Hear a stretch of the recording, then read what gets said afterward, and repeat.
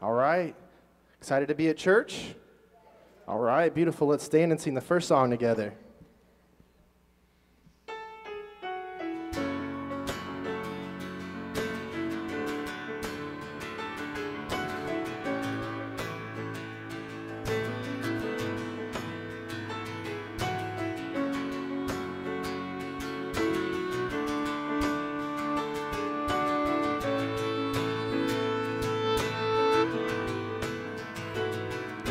Christ is my reward and all of my devotion. Now there's nothing in this world that could ever satisfy. Through every trial, my soul will sing, no turning back. I've been set free, and Christ is enough for me. Christ is enough for me. Everything I need is in you. Everything I need. Christ, my all in all, the joy of my salvation. And this hope will never fail. Heaven is our home. Through every storm, my soul will sing, Jesus is here. To God be the glory, and Christ is enough for me. Christ is enough for me, and everything I need is in you. Everything I need.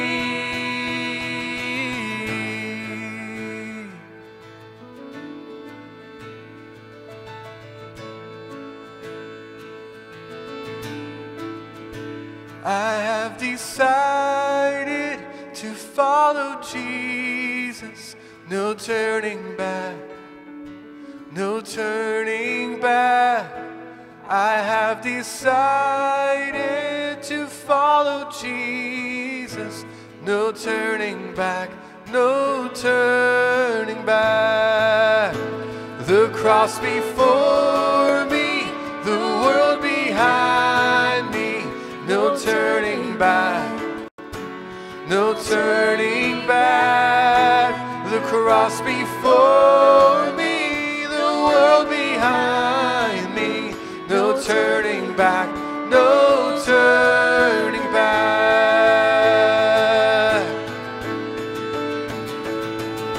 Christ is enough for me. Christ is enough for me, and everything I need is in you, and everything I need, and Christ is enough for me. Christ is enough for me, and everything I need in you. Everything I need. I have decided to follow Jesus, no turning back, no turning back. I have decided to follow Jesus, no turning back, no turning back. I have decided to follow Jesus, no turning back, no turning back. I have decided to follow Jesus, no turning back, no turning back. Amen. You may be seated. We're going to have Jerry Daniels come forward for the Missions Minute this morning. I'm glad that you all could make it into church with everything going on. Very thankful that the storm passed, but please remember those who are on the East Coast there that are dealing with it. Keep them in prayer. Jerry? Okay, folks, hi. How are you this morning?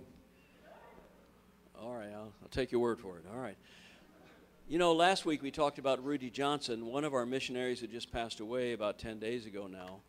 And I've been thinking a lot this week about the heroes that we have in our mission family of Faith Baptist. And really, we do have some real-life, present-day missionary heroes that probably someday, if the Lord doesn't come back soon, maybe some books will be written about them. One such hero, of course, is the picture up there. Yeah, sure enough. Randy and Linda Perkins. Actually, Randy spoke for us back in December, just before they went back to the field. Now, they were missionaries in Australia for 40 years, but or more.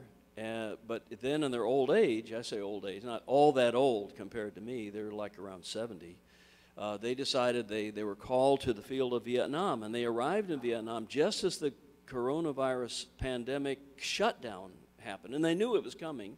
They knew getting in. In fact, he emailed me and said, well, I don't know when we'll be able to get out, if we ever need to get out, but that's it, we're committed.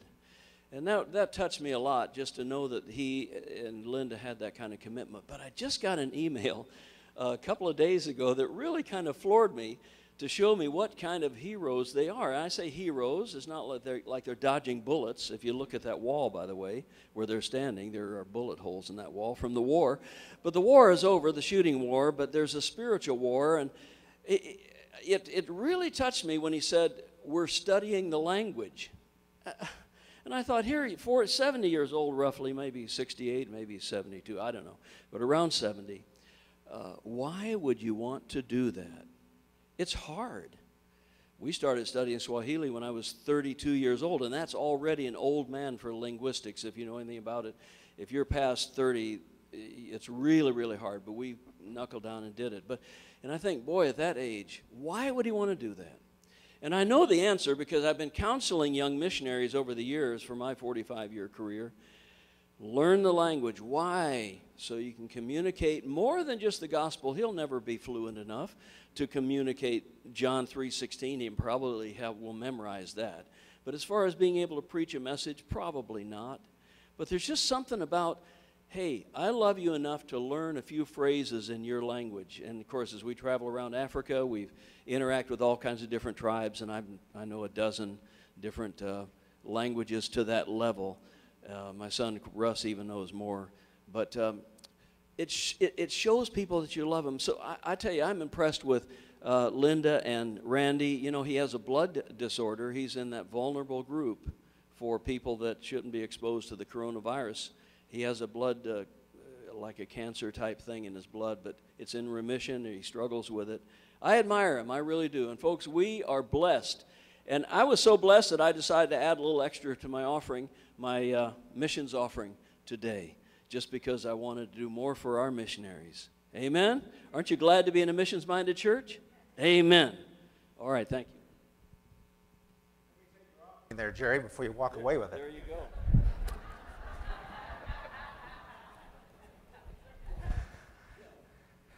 You know, we have a developing missionary family over here to the side, Christopher and Melissa Spinner. They're going to be missionaries, Awana missionaries to Louisiana.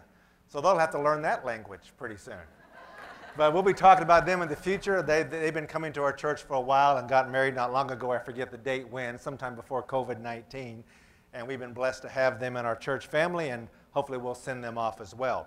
Some important ministry return dates. Next Sunday, August 9th, we will reopen Little Buds and the Kids Under Construction. And by then, both rooms will have been fully disinfected and then fogged with some kind of industrial strength anti-COVID-19 CDC approved, prayed over fogging thing. I don't know what it is, but some pro's going to come in and do it. So those rooms will be completely safe for your children, and I hope that you'll consider bringing them in next Sunday for the morning service.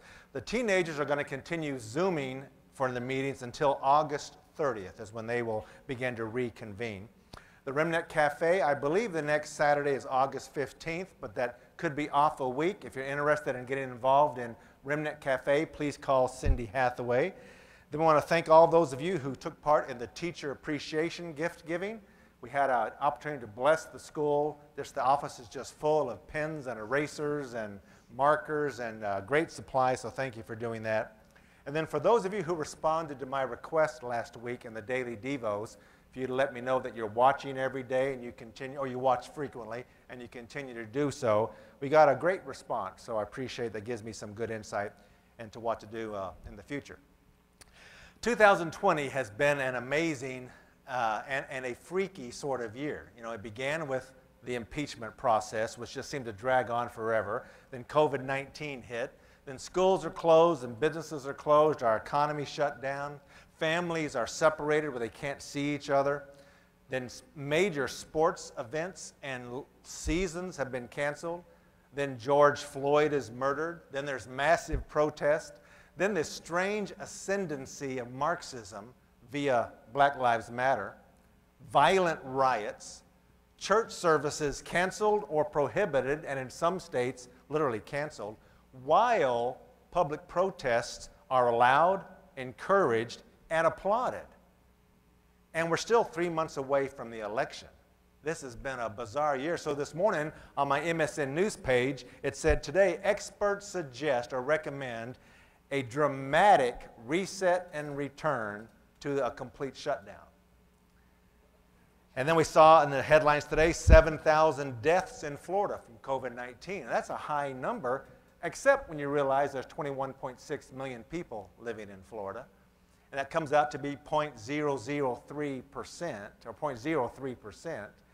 We were told when COVID-19 began that there would be 3% death rate, which would be 648,000 in Florida alone. And I say that because things are going to get strange. I'd like for you to, when we pray today, to pray for John MacArthur. I want to say publicly, because evidently none of his buddies have said it, how much I appreciate and respect him holding his services last Sunday in defiance of what he deemed as a political move by the governor rather than a medical move. They did comply for a few weeks, but when it became obvious there's much more behind this story than just health, John MacArthur held his services. If you know John MacArthur, he is a law and order, submit to authority kind of guy. But he was pushed beyond that ability to abide. And I hope that you'll pray for them. This morning, there are some rumors that there might be some interference in their service, whether it's the power being shut off or protesters or whatever. But I don't know the right or wrong of all the imposed protocols, but I know it doesn't seem right. And it's certainly not consistent. And it has all the earmarks of political manipulation.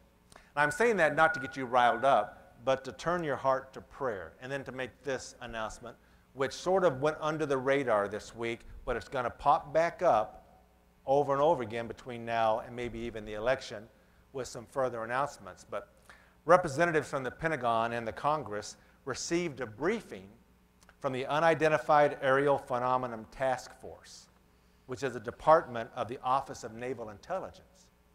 And this briefing claimed that we are now in possession of physical evidence of what they called off-world vehicles not made on this earth.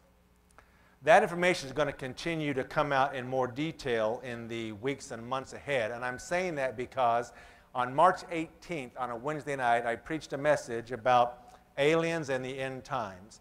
And I want to encourage you to go back and listen to that, because it'll help frame, give you a structure for which to interpret what you might be hearing in the months ahead. It's on the Wednesday night devotions. You can go to that on March 18th and re-listen to it and ask God to give you a wise, faith-filled perspective on the possibility of alien life. My concern for the church is we're not ready for any kind of information like that.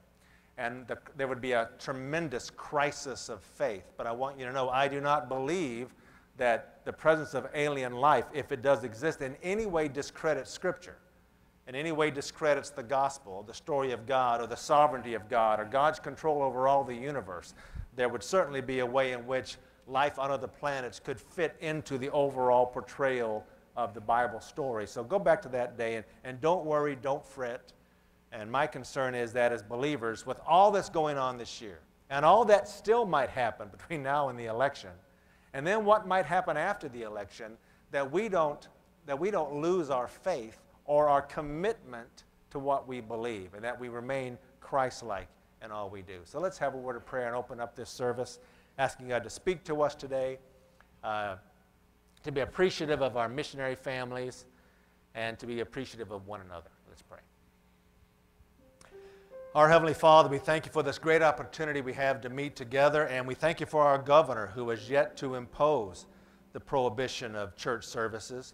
We pray that you'll bless him for that, but give us wisdom as to how we can be safe and respectful of people's health concerns, of the true threat of COVID-19, while keeping it all in perspective of our call from you to gather to worship.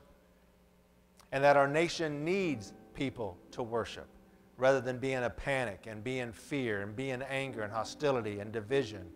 We need a worshiping nation. Father, I pray that you will use churches to rise up and be salt and light, and I pray for Grace Community Church, John MacArthur, and the other churches in California that are meeting today in defiance of Governor Newsom's ordinance, that you will bless them with great services, protect them from any dangers, and give them the grace to respond like Christ should they face opposition because of their decisions.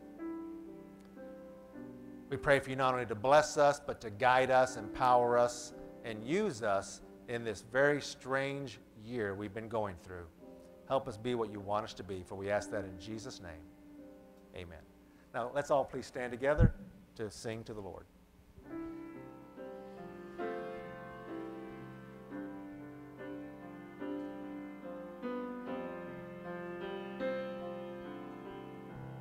Sing with me. All to Jesus I surrender, all to him I freely give. I will ever love and trust him, in his presence daily live. I surrender all. I surrender.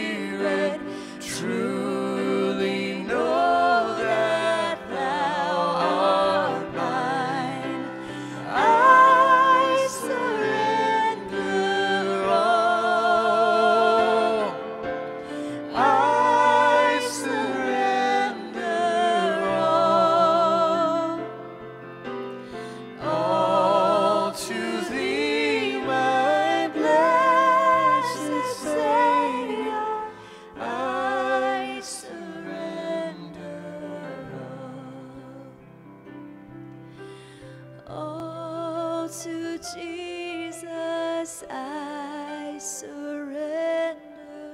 Lord, I give myself to Thee.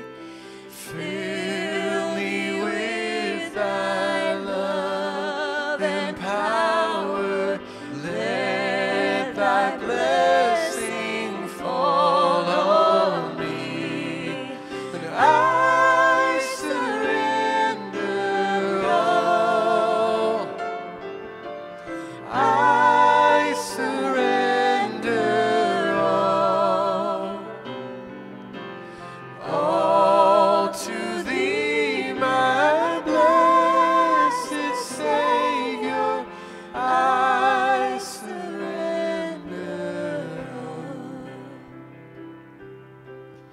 All to Jesus I surrender. Now I feel the sacred flame. Oh, the joy of full salvation. Glory, glory to His name. And I surrender all. I surrender all. All to Thee, my blessed Savior, I surrender all. One more time. And I Surrender all. I surrender all to Thee, my blessed Savior, I surrender all.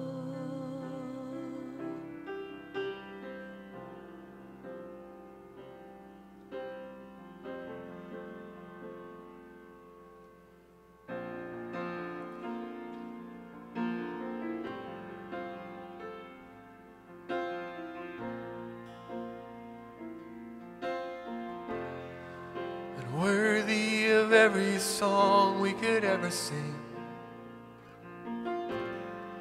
and worthy of all the praise we could ever bring, and worthy of every breath we could ever breathe, we live for You.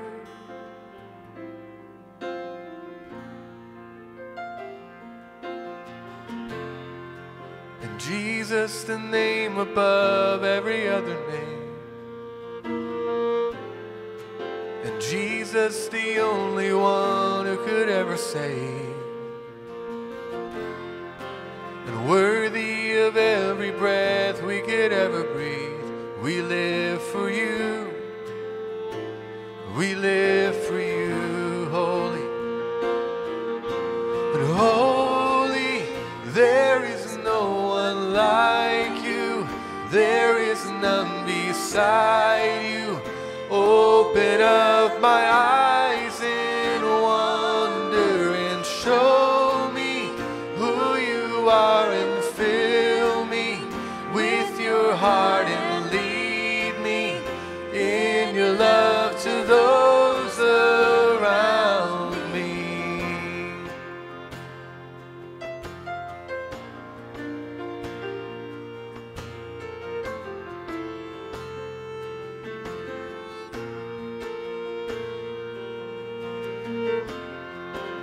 Worthy of every song we could ever sing, and worthy of all the praise we could ever bring, and worthy of every breath we could ever breathe, we live for You. We live for You. And Jesus, the name above every other name. And Jesus, the only one who could ever save. And worthy of every breath we could ever breathe, we live for you. We live for you. And holy, there is no one like you. There is none beside you. Open up my eyes in wonder and show me who you are and fill me with your heart and lead me in your love to those around me.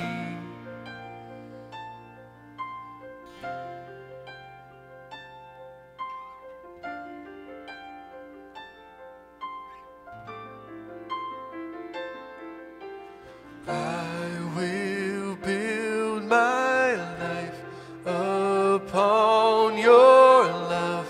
It is a firm foundation.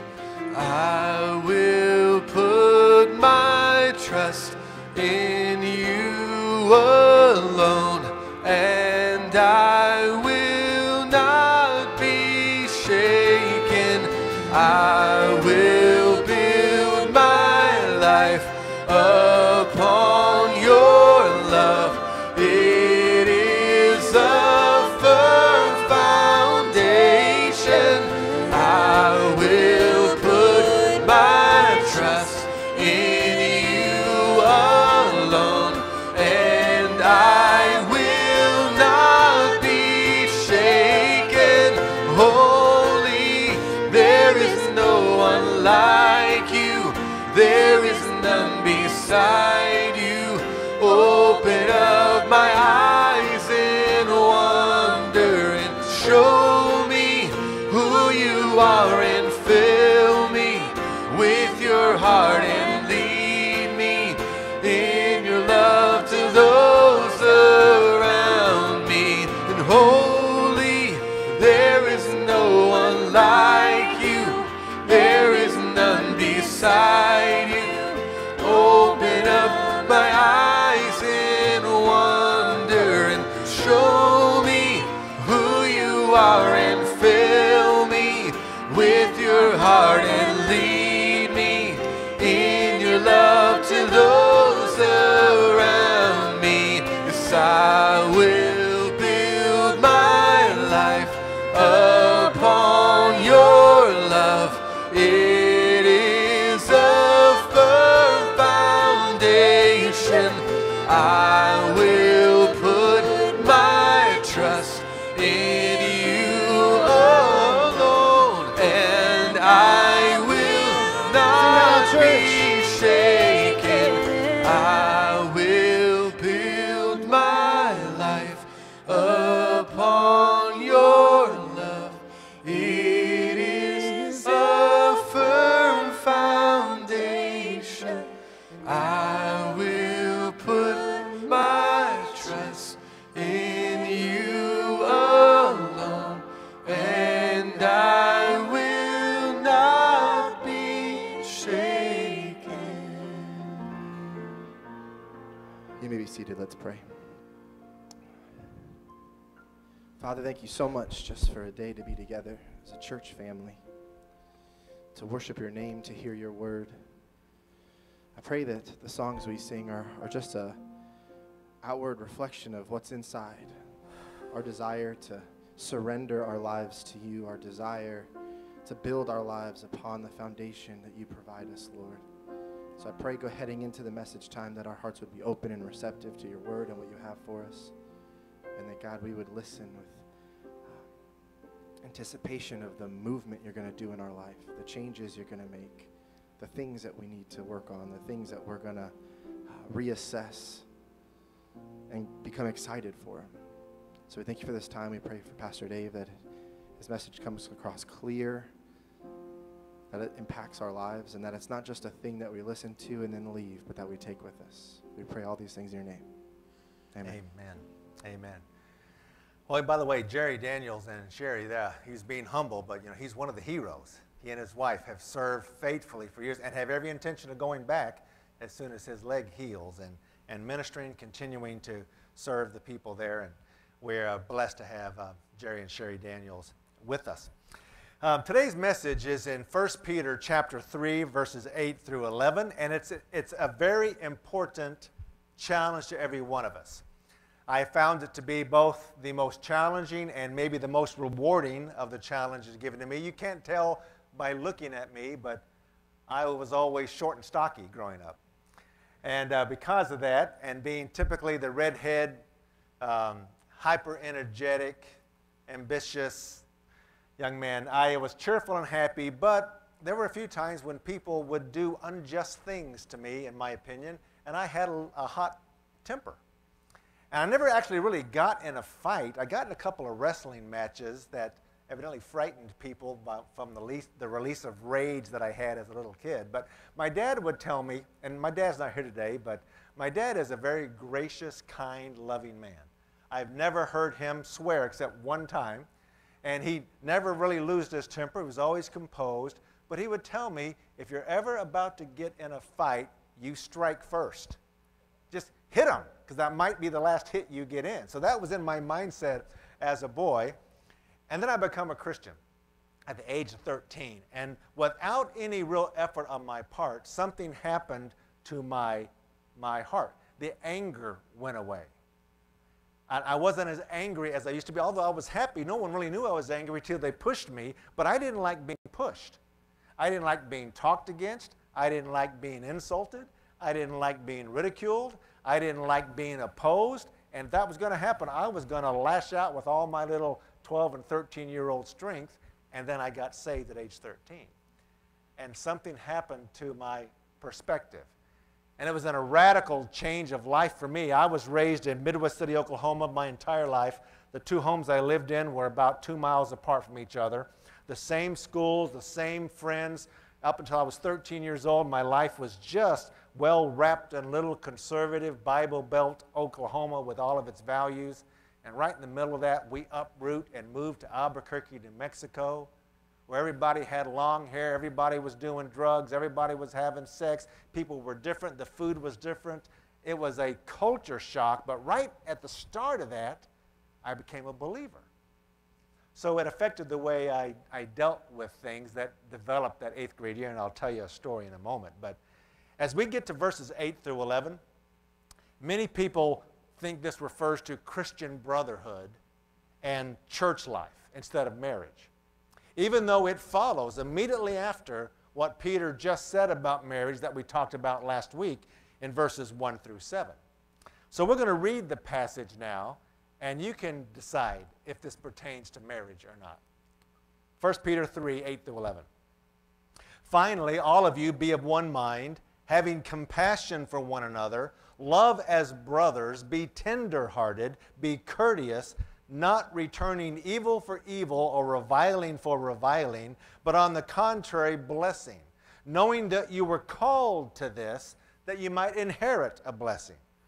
For he who would love life and see good days, let him refrain his tongue from evil and his lips from speaking deceit. Let him turn away from evil and do good. Let him seek peace and pursue it. So let's look at that sort of one phrase at a time. First of all, the word finally. This is a continuation and a conclusion of his instructions about how believers are to relate to leaders, to the community, to their masters or their employers, to their spouses, and to fellow church members.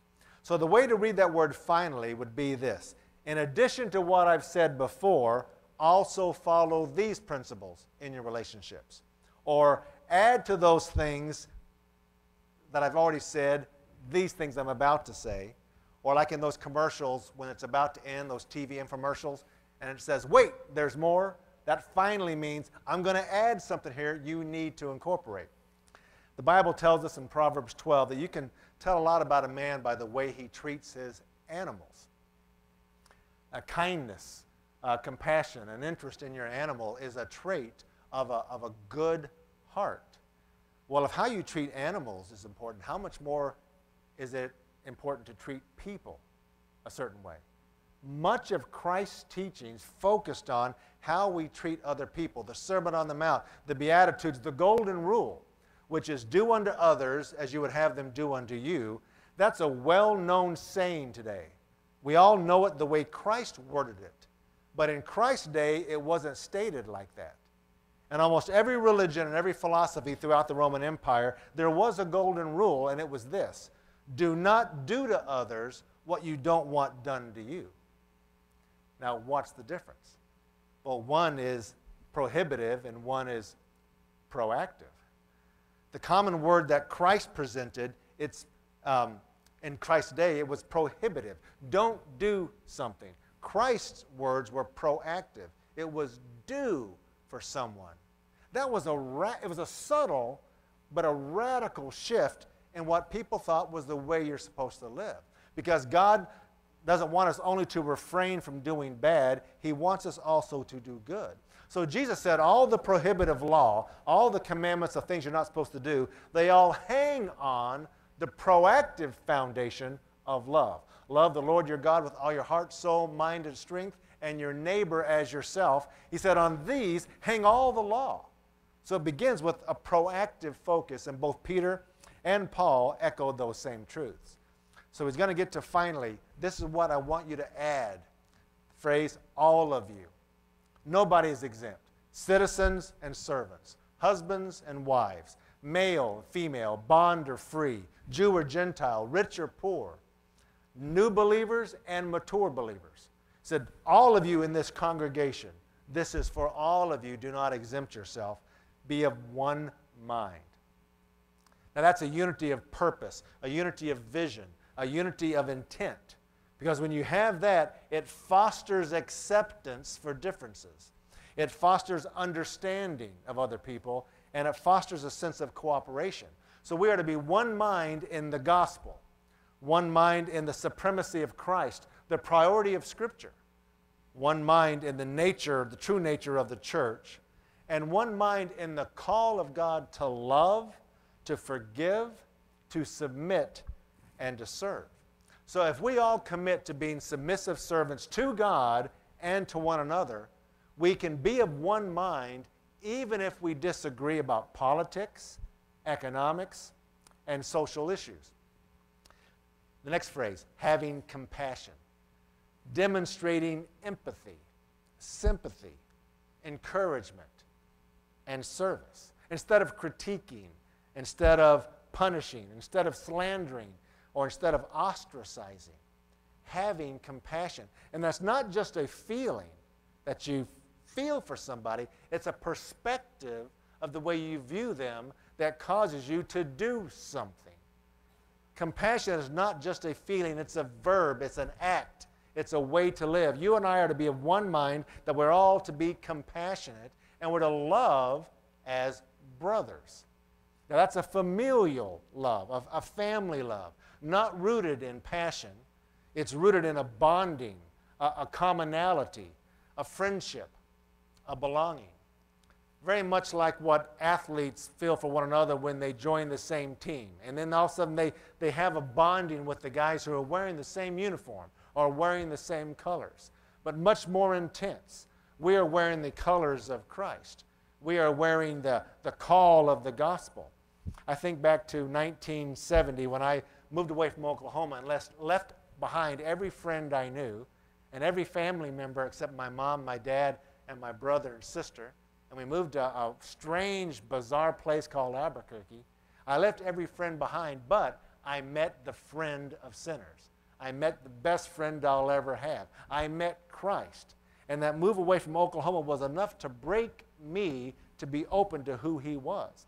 Well, the Bible tells us we're to love each other because we all have had that experience to some degree. Whatever level of emotional intensity you've experienced when you came to Christ, you and I are brothers and sisters in Christ. We're to love like that, same way you love family.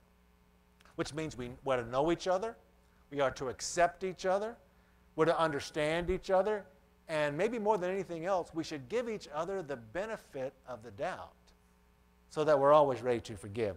Then be tender-hearted. In the Greek, it's sort of an ugly word, eusplangnoi, which is a reference to the gut. And it means to be kind, gentle, gracious, and merciful. Then he says, be courteous. And courteous in the Greek, it means humble and lowly of mind, but the application is to be thoughtful, to be polite, to be considerate, to be thankful, to seek to make others more comfortable, or to seek to bless others, to put others' interests before yours. That's what courteousness is. Just like you and I understand that when a man goes and opens a door for a lady to get into her car or a building, that's being courteous. You might want to get into the building too, but you're stopping to let that person in. That's an act of courteousness. It's a simple one. It's a social one, but it carries a very powerful message. You and I are to live by being courteous to one another. And that involves this next difficult phrase, not returning evil for evil or reviling for reviling. You and I are not allowed to respond to the wicked treatment or the wicked insults with insults and wicked treatment. The Bible says you're not to do that. We're not to mirror hate, anger, wrath, vengeance, ridicule, insults, or disrespect. And it's one of the most difficult things to do to refrain from retaliating when you've been wronged. It was a lesson I learned by watching my father, regardless of the instructions he told me to hit first. But after I became a believer, the Bible said this to me. And the passage where we just read has a great impact on my life on a daily basis, and it began pretty early. You and I cannot control how others treat us or how others speak to us. But we can control how we treat them, how we speak to them. We can't control what they say about us, but we can control what we say about them. And let me give you a warning that probably all of you already know, but no matter how kind, how loving, how gracious, how friendly, and how polite you might be, you can still have those who do not like you, who don't respond to you well, and who don't treat you well. More than likely, it's going to be more than one. Christ was perfect, and he had lots of enemies. So I'm a new believer. I'm all excited about the Christian life. I have 30 or 40 junior high friends that are in this church, and it's all brand new to me, and I'm trying to learn the terminology and learn what it means, and I'm in this bad junior high called Jefferson Junior High, where they had drug busts most days. And I remember being up on the third floor looking down and seeing police come and take people away with bongs and all sorts of... I'd never even seen drugs. They weren't in my world in Oklahoma. It was a shock. Well, there was a young man named Petey Martinez, and I was warned pretty quickly, stay away from Petey Martinez. He's a very, very bad dude. Well, Petey Martinez and his friend Luke were in my gym class. And about the second week of the year, he and I got into it about something. And I said something funny, and everybody laughed at Petey. Nobody laughs at Petey. So we became enemies for some reason. He just did not like me. And it was gym class rivalry going on in this bizarre environment. Then one of his friends steals my lunch money. Steals my lunch money and 3 strips of wintergreen bubble gum that I had. And that's how I proved it was him, by the way. But anyway, he took it out of my locker, so I come to get my lunch money, and my locker's open, the money's gone, and the gum is gone. And I'm thinking, well, who could possibly do this? When I see the kid with it was like $3.75, whatever it was I had, and I saw the gum in his hand, 3 strips of wintergreen, so I know where he got it. So I asked him to give it back, and he said no, and then he pulled out the ace card. I'm going to tell Petey. And he runs off because he was in Petey's gang. So in the middle of the school day, I get a note passed to me. Petey wants to meet you after school at a certain spot. So now it's going to go down. So I'm wrestling. I'm a new believer. I'm trying to be like Christ. I'm carrying my Bible to school. I'm praying before lunch. I want to do whatever the youth director is telling me to do, but now I've got a thug wanting to reconcile things with me. And so school ends. I walk out to the spot. I look around, and there's no Petey. My bus is about to leave, so I go get on my bus. I go home. I tell my mom, Mom, my lunch money was stolen today, and she's talked to me about that. Then there's a knock on the door, a doorbell rang. My mom went to it, and she said, David, there's some friends from school here to see you. So I walked to the door, and there was Petey with 5 other guys on their terrorizing little bicycles, and they were doing circles right in front of our mailbox, like looking at me while they're doing it. I said, oh, no. So I said, Mom, that's the guy who stole my lunch money. So my mom said, well, go out there and talk to them. Oh, what? Go out there and talk to them? Do you not see they're vicious criminals? So I walked out there, and I went up to Petey. I said, hey, Petey, what can I do for you? And he said, did you accuse him of stealing your lunch money? I said, yes, I did. He said, well, how do you know he took it? I said, it's because I gave him the amount, and I had 3 strips of wintergreen gum, and it was on him. He said, so he looked at the guy, he said, empty your pockets. The guy emptied his pockets. He still had the money. He didn't even spend it. I guess he was going to invest it. He still had the money, and he still had the pieces of gum. So Petey looks at him and said, you took his lunch money? He said, well, I didn't have any. So then Petey looks at me and he says something, because we're still not friends. So I said, Petey, think of it like this. So there's a girl in one of my classes, and I mentioned the name of the girl, and he knew who she was. And I said, I don't want to have bad breath around her. He took my gum that I used to not have bad breath in front. And Petey started laughing, and we became friends. So this guy and his little gang, over the period of the next week, we started to hang out and do things together. By the end of the school year, that entire gang came to know Christ as their Savior. That would not have been my reaction 8 months earlier when I wasn't a believer. I would have gone out there and just gotten into it with them in some way. But the Word of God was in my head that now I have a different call. I can't be who I used to be. Now, it's incredibly hard. I've had many challenges ever since then, living by the words that we just read. Don't return reviling for reviling, and don't turn evil for evil. But if you do it, it's powerful. But that's not enough. It's not enough just to not do it. He says to do this next. But on the contrary, blessing. It's admirable to refrain from responding to evil treatment or evil words with those same tone and same actions. But the Lord requires more. He says respond with kindness, graciousness, and blessings. In other words, you and I are to be kind when others are harsh, polite when they are rude, forgiving when they resent, respect when they insult, make peace when they fight, love when others hate.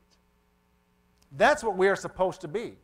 We are not to respond to the world the way it responds to us. We are to be different. But if we don't practice that, if that's not in our head, if we haven't committed to it, we are not going to do it. So he says next, knowing that you are called to this.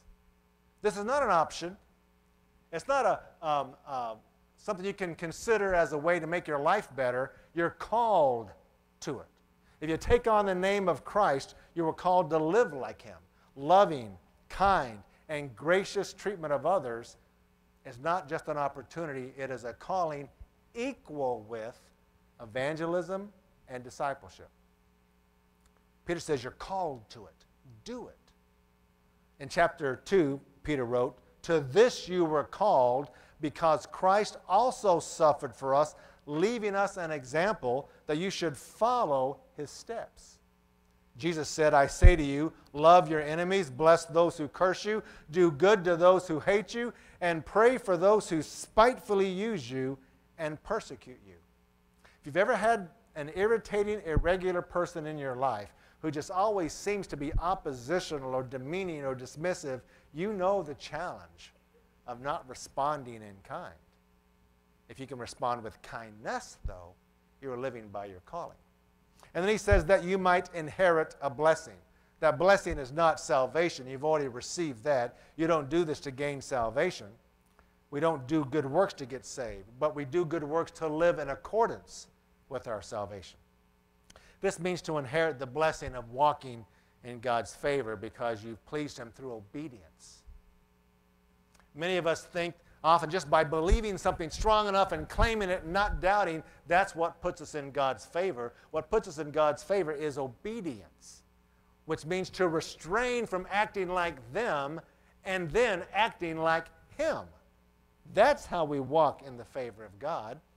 So the next phrase, he brings up a point of reason. He who would love life and see good days. That's the basic desire of most people I know, is to have a good life and have good days. The odds of that are much more likely if we're living by the golden rule. So he states it again. If you want to have a good life, good days, refrain your tongue from evil and his lips from speaking deceit. What we say has great potential to bring damage. If we can't refrain our thoughts, at least we can refrain our lips. But we should strive on the thoughts as well. We should strive to be honest. In Proverbs, Solomon writes this, "Put away from you a deceitful mouth, and put perverse lips far from you. In the multitude of words, sin is not lacking, but he who restrains his lips is wise. He who guards his mouth preserves his life, but he who opens wide his lips shall have destruction. Even a fool is counted wise when he holds his peace. When he shuts his lips, he's considered perceptive. A fool's lips enter into contention, and his mouth calls for blows. A fool's mouth is his destruction, and his lips are the snares of his soul. Whoever guards his mouth and tongue keeps his soul from troubles." So now we have Jesus' half-brother, James. Centuries later, adds to that by saying this, "If anyone among you thinks he is religious and does not bridle his tongue, but deceives his own heart, this one's religion is useless. The tongue is a fire, a world of iniquity, so set among our members that it defiles the whole body and sets on fire the course of nature, and it is set on fire of hell." Imagine how much heartache we could avoid if we could learn to control our tongue. But especially in this hostile, volatile, divisive era of America that we live in now, for the church not to be like the world, but to be like Christ. Let him turn away from evil and do good. Evil does not ever turn from you. You have to turn from it. And evil is not just in your path where you turn away from it. Evil is in your path and it is pursuing you.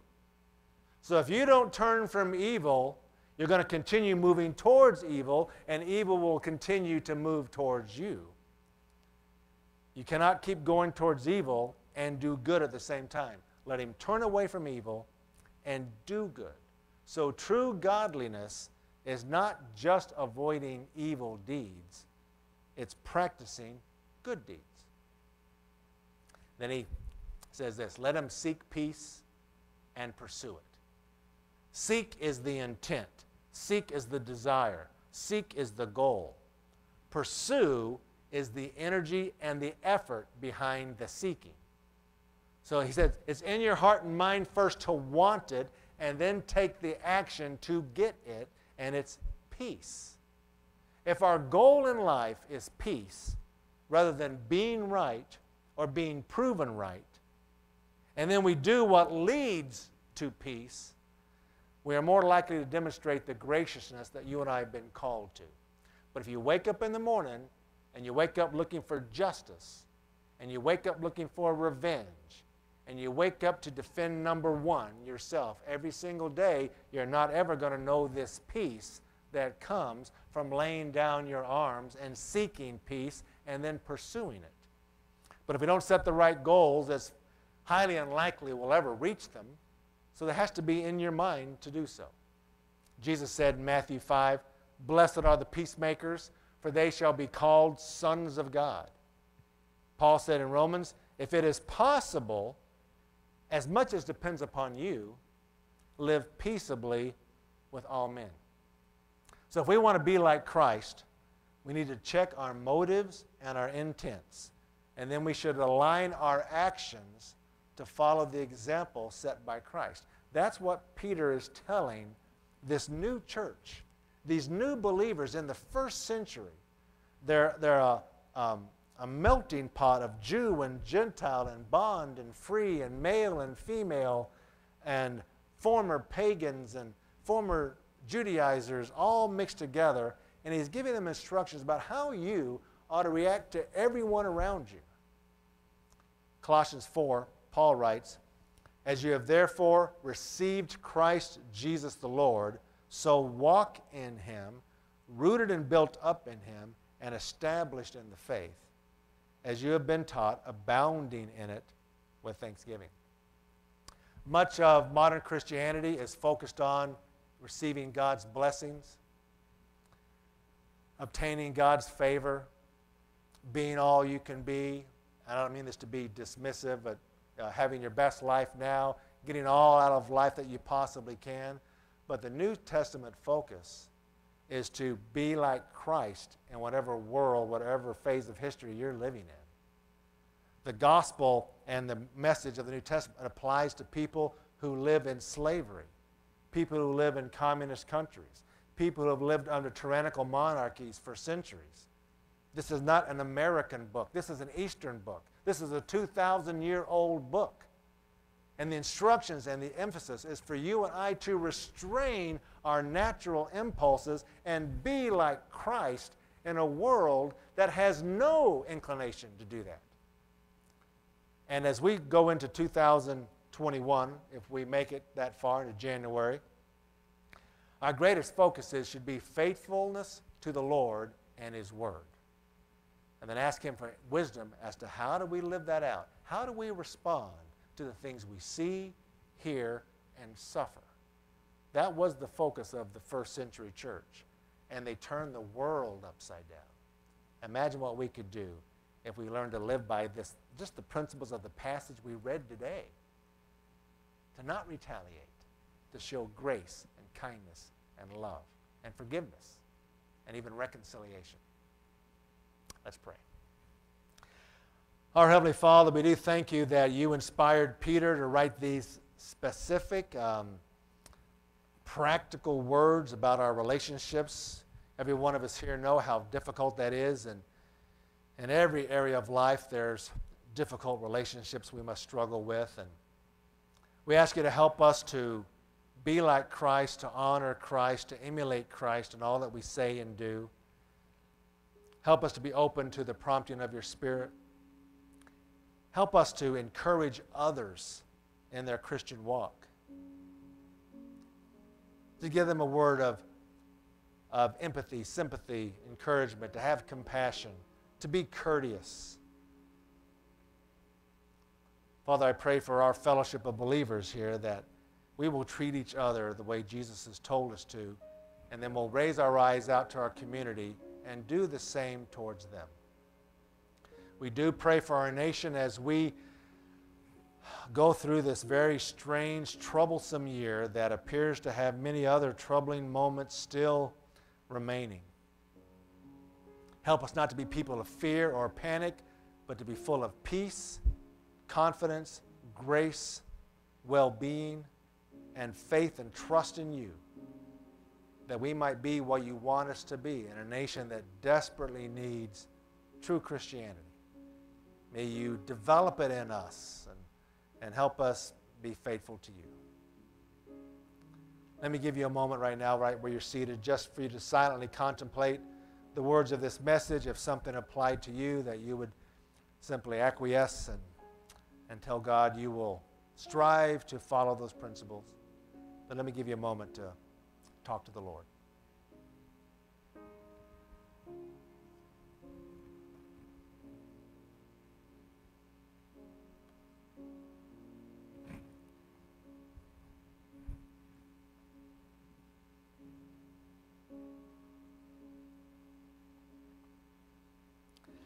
Father, as we're praying, if anybody's watching online or if anybody is in the auditorium today who has never trusted in you and never had that angst, that anger, that tension, that strife removed by your Spirit because they've been indwelt by Him from the moment they trusted in Jesus, may this be the day they acknowledge Jesus Christ as Lord and Savior.